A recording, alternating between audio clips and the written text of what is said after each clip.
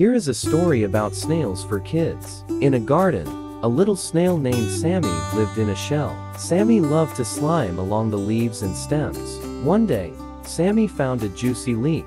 "Yum," she said. "My favorite food." As she ate, she felt happy and slow. Suddenly, a big raindrop fell on her shell. Big raindrop fell on her shell. "Oh no," she said. "I'm stuck." But then, the raindrop made her shell shiny and new. Sammy was happy again. She slimmed away, feeling grateful for her cozy shell and the rainy day. Another story about shipping. There was a little toy car named Max. Max was made in a factory far away. He wanted to get to a child's hands, to bring joy and happiness. Max was packed in a box with his friends, a doll, and a book.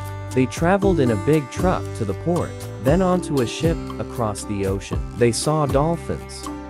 They saw dolphins and seagulls. After many days, they arrived at another port, then on a truck again. Finally, Max arrived at a store, where a happy child chose him. Max was thrilled to be in his new home, bringing smiles and joy.